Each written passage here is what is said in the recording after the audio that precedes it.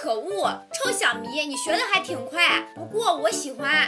既然这样，一会儿就不要怪我心狠手辣了。切，就你这手无缚鸡之力的，我还会怕你不成？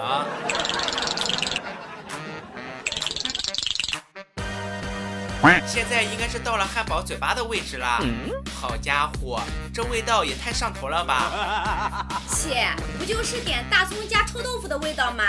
这不挺好闻的？我去，你这口味确实挺独特的。如果没猜错的话，再接着往上走，应该是到了眼睛的位置了。来，让我看看。你看他眼睛又大又明亮，简直和我的一样帅。咦，臭小迷，你脸皮也太厚了吧？不拿去研究炮弹都可惜了。哼，你不说话，没人把你当哑巴。糟糕，小迷，你别挤我啊！完了，直接掉下去了。兔妹妹，你是来碰瓷的吧？技术菜就技术菜，还找借口。哎呦我的妈！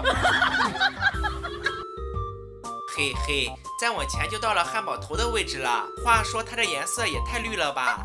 不懂了吧？人家都说想要生活过得去，头上必须带点绿。